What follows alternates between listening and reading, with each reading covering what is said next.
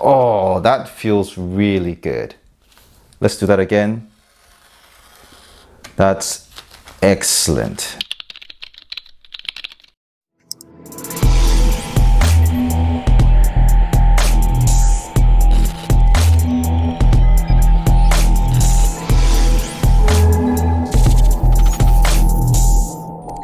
Now, one thing I greatly admire about the Japanese is their craftsmanship. It's in their blood, and somehow I think most of the people around the world doesn't seem to have that other than the Germans, I think. That's my general understanding about the craftsmanship. Anyhow, that's one of the main reasons I bought the Fender Jaguar model that is made from Japan instead of US. Not only is cheap, but also their craftsmanship. But I know I made a video about a Japanese samurai sword shape that is made from Japan to be my unboxing knife, but it's actually more like a letter opener than a knife, if you see what I mean. It's not really sharp enough, so I decided to get another one that is actually made from Japan. And what we have here is a Higonokami knife that is actually being made since at least from 1897. That's the letter that you get. I mean, on the back side you get this authentic letter that's all written in Japan, but technically I was the #1 backer of this Kickstarter project, but it's already available on various markets because it has been more than 100 years since this knife have been available. But I just thought, since I'm gonna get a new unboxing knife, why not make a video out of it? So let's get into the details, especially onto how sharp it is. So here it goes. Well, that's another plastic seal, but let's look into the letter. It actually says, "Dear backers, a piece of traditional Japanese knife history comes to Kickstarter from the only true makers of the Higonokami knife." So the only true makers, that's very good. "We appreciate everyone's support that brought us here. Thank you so much." And there's some of the precautions actually. So obviously, yeah. One other thing is this Subaki oil white with cloth. So I don't know whether I need to get this, but anyhow, that's one of the precautions of the maintenance. And also keep out of the reach of children, people, okay? And I have no idea what this is, but if anyone who knows how to speak Japanese can kindly interpret this for me, that would be great. I think this is Japan. I think that's 3 years Kickstarter, probably that's the 3 years warranty card. Anyhow, we got also another Higonokami and all the Japanese wording here. And if you open up, there seems to be another card. I don't know what that is, but it's all written in Japanese as well. So if anyone could kindly interpret it, that would be great. The final bit is the actual knife. And if you were to zoom that in, that is quite nice. Already a bit of a scratch, but I like that. And also, I think that writing is very similar to, yeah, it's exactly the same writing, isn't it? So if anyone could interpret that, that would be great. I presume it says Higonokami knife, or I don't know. Anyhow, here is the actual blade. Nice, look at that. Can anyone interpret that as well, please? And immediately, it's a very thick blade, and somehow I feel the force of sharpness, and I don't really want to cut myself into it, but that's really nice.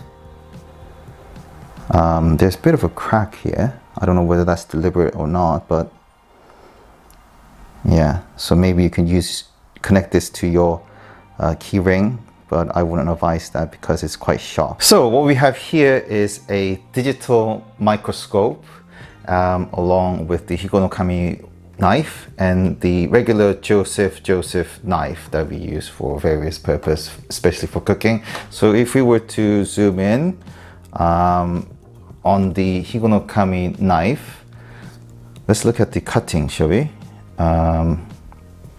Look at that, all those writings. Let's just try to focus that in more. That's better. Now, all those writings are really cool.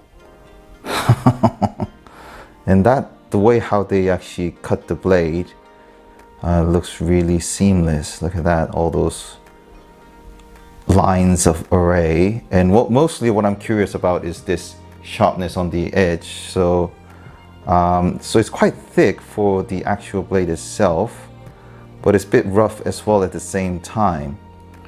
And as you were to go to the front side of it, as we angle to the tip end here, is that you can see it looks almost like, let's just trying to zoom that in. Okay, that's good, that's better. There seems to be a bit of a mixture and rough, and then that coated metal seems to be final off on the edge itself. And then if we were to look at the sideways of the actual blade itself, look at that, that's so clean. And the actual edge of the blade itself is really tiny and sharpened up. Yeah, I mean, that's really good.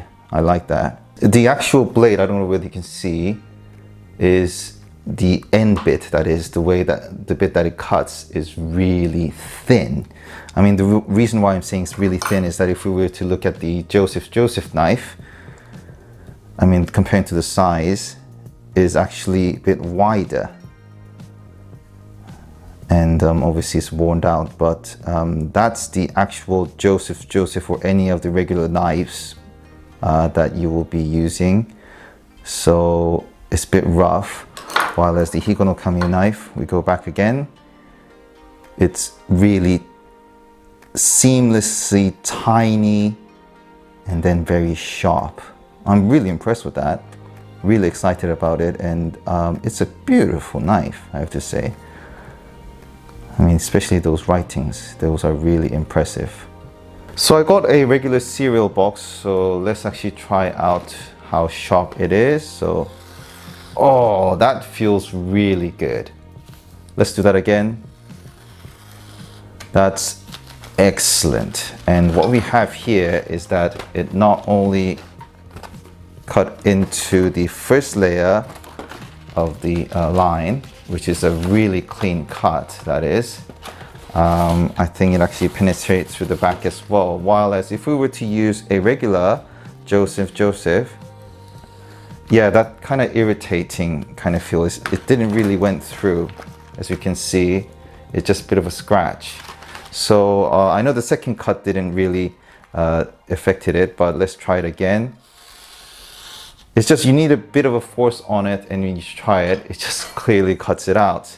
While as if you really try it, you might just be able to get it through with the Joseph knife. Now, this one I really pushed hard, and unfortunately it actually went through the other side as well. So you can see how sharp this Higonokami knife is. So I'm really impressed with that. While as let's actually look into the way how it's cut in, if we were to focusing on it. So let's record that as well at the same time. So this is the Higonokami knife cutting. Okay, that's beautiful. I mean, let's look at the deepest cut that I made. That's the Higonokami knife cutting, while as the Joseph one is a bit more pressed in. Okay, so can you see the difference here? Actually, they're both pressed in, to be honest with you, but it's a bit rough. This is the Joseph cutting look, and the actual, look at that beautiful line is just seamless, just goes on and on and on. While as the Joseph one, you can see it's actually a bit of a fragmented bits here and there, rough. Can you see that? Some parts is not really cut, while as the Higonokami knife, that is just beautiful indeed. So for anything you buy, you want to get a proper proper item and you pay good money for it. And that's my philosophy, to be honest with you. And that's one of the main reasons I love to get one of these flagship phones, which is the Samsung Z Fold 3. And also regards to the unboxing knife, I think this is a perfect product because the size of it, and it's also made in Japan, and the way how it feels when you cut it, it feels really good. I can see that the blade itself is thick, and you can see that even though it's not really clean on the top, but once you apply a little force, it gives a really nice clean cut. Even I actually magnetize it for you guys for your entertainment.